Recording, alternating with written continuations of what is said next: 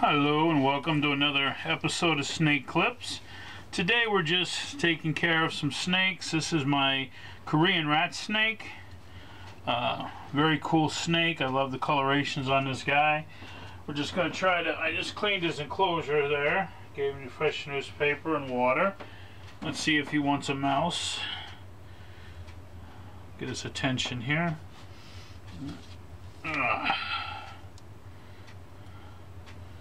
Let me see if he wants a mouse or not.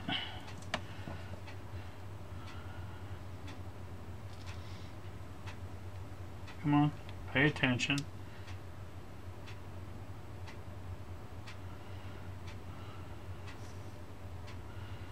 You don't really have to make the mouse dance or anything. You just got to get their attention, let them know that you have it. There he goes. See, I'm holding him. He still took the mouse right off the tongs. Really cool. Just get his attention, let him know there's food there, and he'll just gobble that. You guys want to watch him gobble it down? Take a second here. He's going to look like he's going to try to butt munch it, which means he's going to eat it backwards. Depends on the size of the prey and the snake, but sometimes if the prey is too large, they can't butt munch it because the legs will fold out. But if it's a smaller prey and they're determined enough, like it looks like he is right now, he'll be able to get that down there. He'll try his hardest. Sometimes the legs will flare out a little bit, but if it's, like I said, if it's a smaller prey and it's a good sized snake who has enough power, he'll just power it down regardless of which way the mouse is going. But that's why snakes eat their prey generally head first, is because the legs or the wings, if they're a chicken or a bird or something like that, they'll fold up very nicely and the prey will go down nice and smoothly. If they try to eat it butt first, which is what he's doing, sometimes the legs or the wings, the feathers and stuff will flare out and will prohibit the snake from actually being able to swallow it. Being this was a small mouse, he was able to just simply pretty much break the limbs, pushing them in the wrong direction, and he got him down. And here he goes. You see him swallowing it now. He's got it down into the throat area, and now he's pushing the prey down into toward his stomach.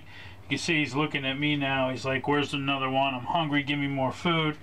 But that's all this guy gets. He gets one mouse, so he's taken care of. Got a nice clean enclosure, and I just cleaned this Cow King's cage. And here he is. Again, I'll pick him up. Got a nice mouse for him. See if he wants that. Smelling it. Is that what you want? Huh? Want that? Maybe? Not so sure. There he goes. There he goes. As you can see, snakes aren't that picky. As people say, oh, you gotta be real careful with them when they eat, blah, blah, blah, blah. As you can see, I'm holding him, and he's got the mouse hanging out of his mouth. And he's not dropping the mouse. He knows I'm not going to hurt him. And used to be a group, they called them in-hand feeding, and they would actually hold the snake and offer him the food, and they would sit there and hold the snake while the snake would eat the food. You know, you got to be patient with them, okay, but I'm not going to do that now. I'm going to set him back down here, and he'll go ahead and let's see if he's going to start eating that now or if he's going to make us wait.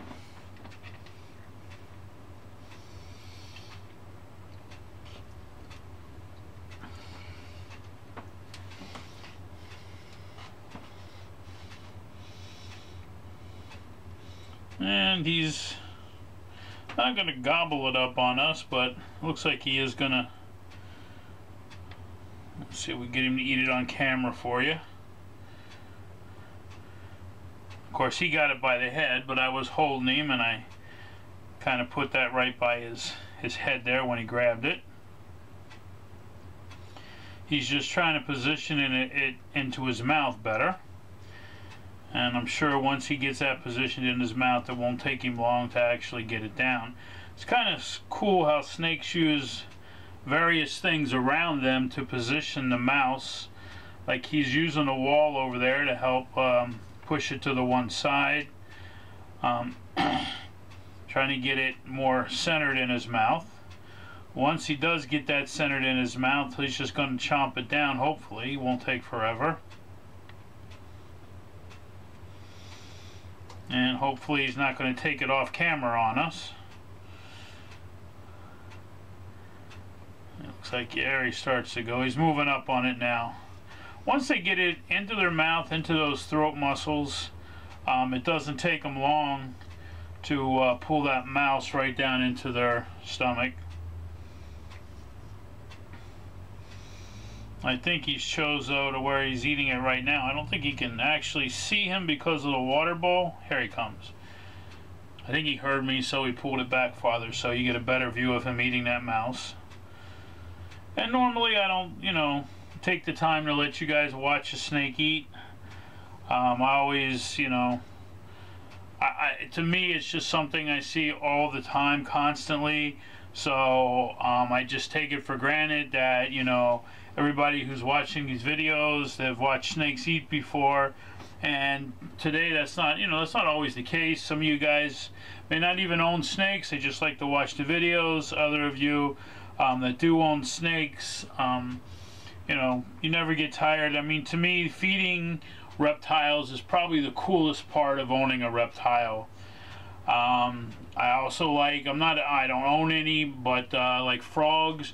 You got pixie frogs and you got Pac-Man frogs. And I love the pixie and the Pac-Man frogs because they kind of bury themselves deep into the soil there, and they just, you know, a mouse or a cricket or something will come by, and it's almost like a scientific scary movie. This mouth just coming up out of the ground and devours the food, and really cool to watch. And to me, any frog that eats mice and stuff and rats, awesome type of frogs. And where I work, I'm constantly feeding the pixie and the Pac-Man frogs. Once a week when I feed the snakes, if some of the snakes won't eat all their food, I'll give them to the frogs, and I love to watch them eat. I take their little stubby legs sometimes, because sometimes they'll grab the mouse and they'll grab him in the middle. And when they grab him in the middle, of course, it doesn't fit in their mouth, and they take their short little stubby front legs and they actually fold him up and like just pull him right into their mouth. I mean, it's so awesome to watch a Pac-Man or a pixie frog eat a mouse that's a little bit bigger than what they should be eating. But like here with the snakes, wherever they grab it, if they grab it by the back, sometimes they'll do what's called butt munching, which is what the first snake did for you. Other times, if they grab it from the middle, they'll work their way around the mouse until they find the head and swallow it. It's just amazing to me how, without having any hands and stuff to position the food, how they can maneuver it and push it against objects and use objects to reposition it in their mouth, and then they get it down that way. To me, that's just so cool.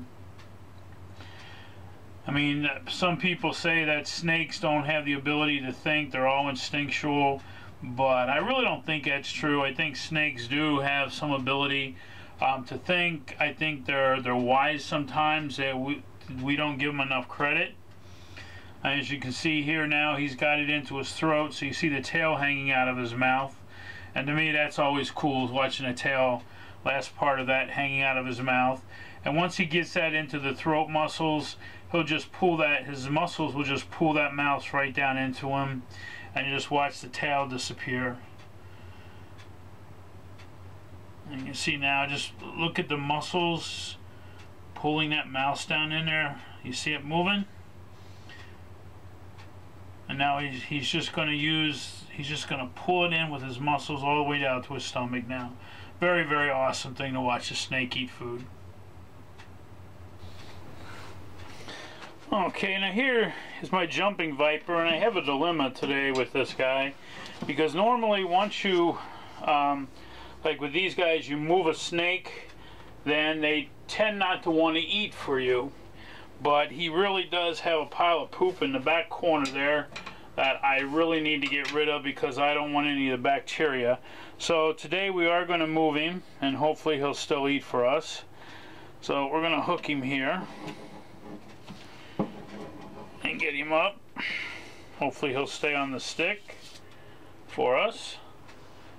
And move him over here into the temporary container.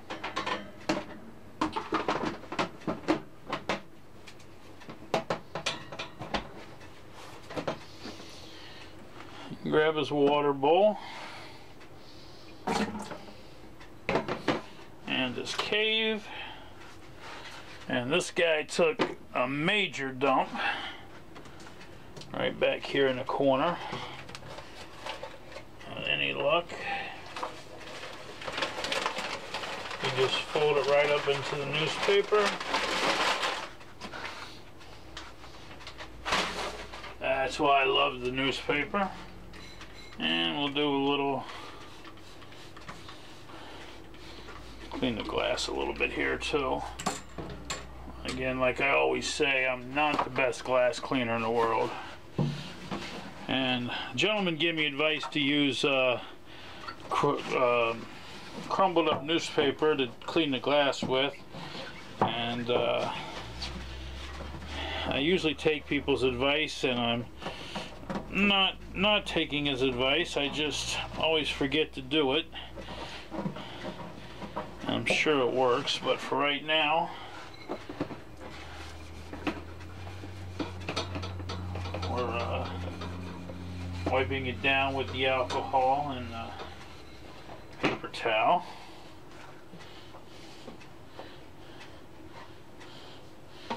And get this all cleaned up for him.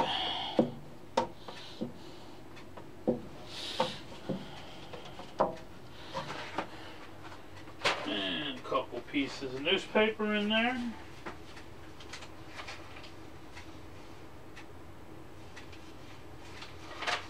I don't actually read the newspaper, but I get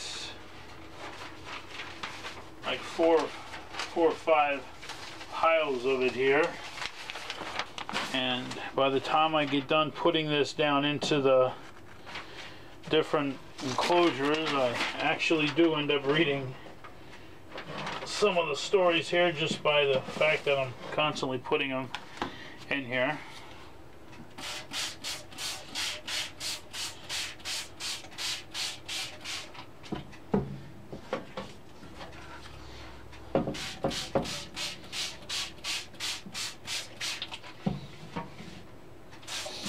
I would have thought that in today's technology that the days of newspaper would be history, but apparently a lot of people still like to hold something in their hand when they read.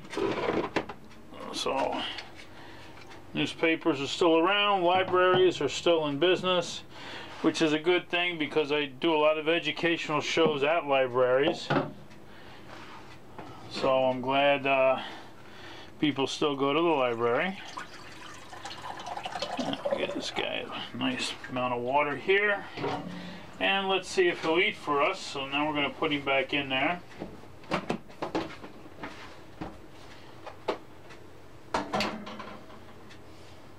This is a very beautiful viper.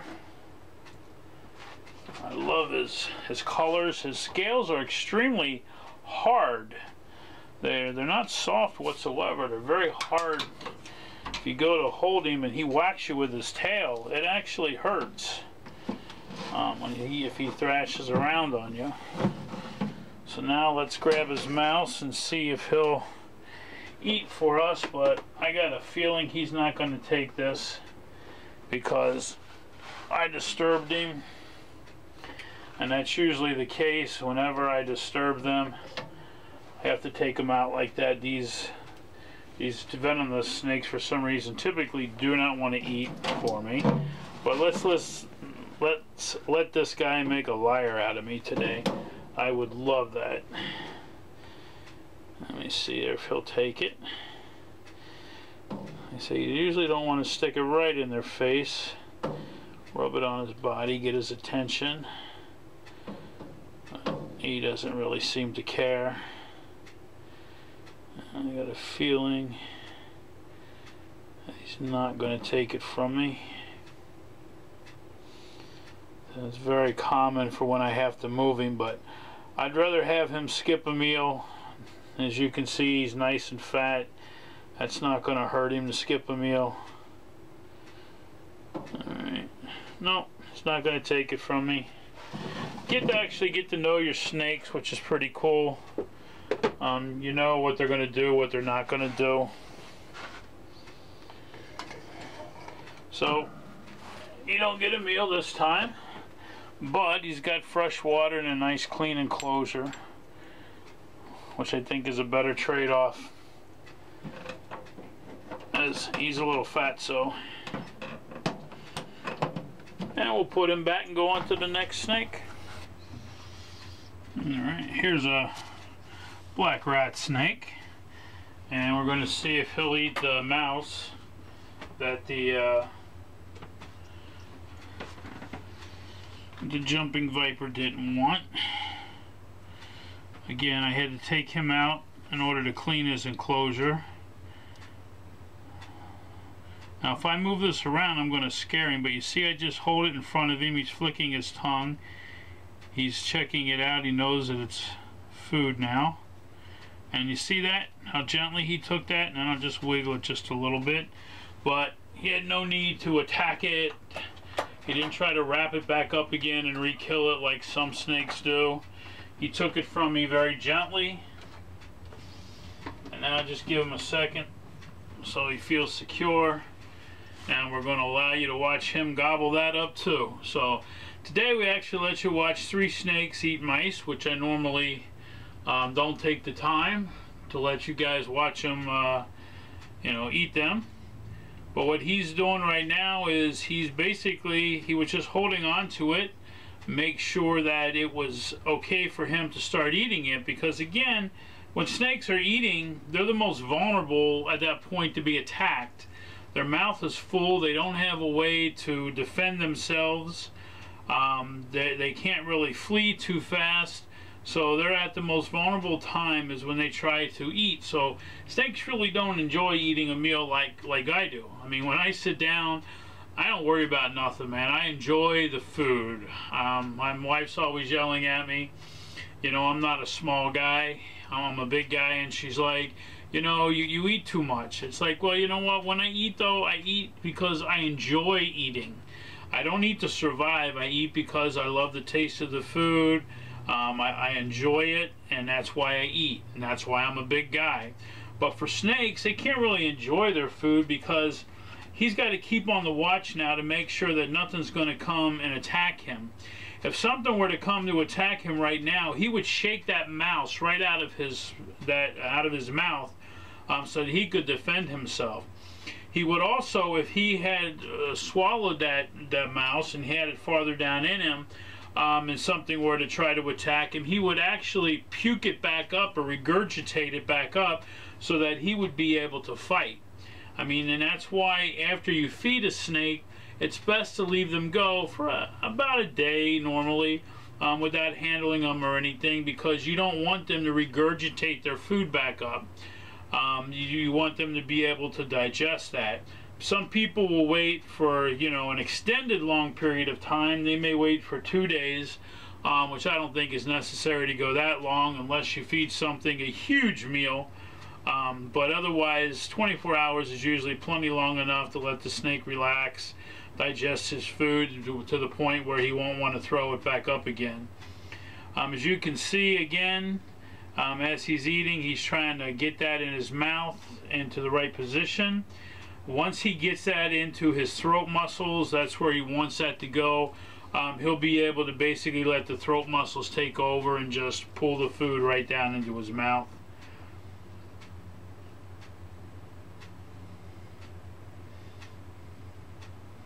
Now this particular snake here is a black rat snake. Black rat snakes are native to my area, which is New York, so I have to have a license to keep him. The DEC requires that you have a license to keep any snake that is native to your area in New York. So I have a license to keep him, but a lot of places, like I just got another black rat snake from a natural history museum, because they don't like all that white markings on him. Theirs also had a lot of white markings. This particular black rat snake was caught down in Florida, where apparently white markings on the black rat snakes are more common. Up here though, I have seen them out in the wild where they're jet black. There's no markings whatsoever, or very faint markings. And I have seen them up here where they do have the whiter markings, the saddles that do show through. They're not as common, but it is something that does happen. That's why when people call me or they'll send me an email, they'll ask me if I can identify the snake, and they'll give me a description of it. And by giving me a description of it, though, it's so hard to ID a snake just by a description because of the fact that the colors can vary greatly within the same region. So it's much better if you guys need me to ID a snake for you. Number one, give me a picture or two as close up as possible of the snake. And number two, tell me exactly where you took the picture at, the state, the city. This way, it really helps me to be able to identify the snake positively for you. I mean, granted, most of the snakes that are found, at least in the United States, I say most because there's smaller snakes like a queen snake and stuff like that, which I'm not really common with by looking at it. But most of the snakes from the United States I can ID pretty much just by looking at them. Rattlesnakes, though, again, it needs to know the exact location and everything, because the pattern and the colors and stuff can vary pretty greatly on these type of snakes, and sometimes it's hard to ID the specific kind of rattlesnake it is. As you can see now, he's right down to the tail part, which again, that's my favorite part, just a tail hanging out of his mouth. You can see how far he's got it in to his throat there. He'll just use the muscles now to pull that right down into his belly, where he'll go hide in this corner, curl up, and he will finish digesting that food. Okay guys, well, this is the last of the snakes we're here to show you today. So I hope you enjoyed what you got to see. If you like it, please hit the like button. This lets me know that you guys actually like what I'm doing.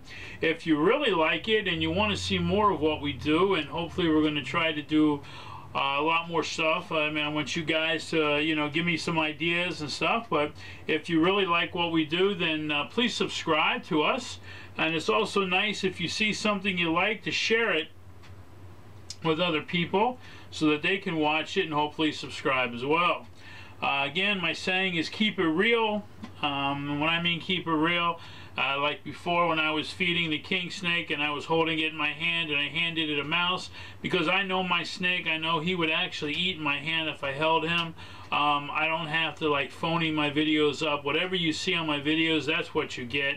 That's what I mean by keeping it real. I'm not trying to dramatize anything here. This is just the way it is. It's the way I am. And also I want you guys to have a wonderful, excellent day. Up here it's very cold. We're expecting a blizzard, a very bad storm, not really a blizzard, but a storm to hit us. I get one more day. Tomorrow's the last day of my vacation, and it looks like I'm going to be out there with my snowblower blowing snow. So hope you guys are having a wonderful day. Keep it real, and see you on the next video. See that tail going? That's his way of telling me he's still eating his food, pushing it down, and to leave him alone.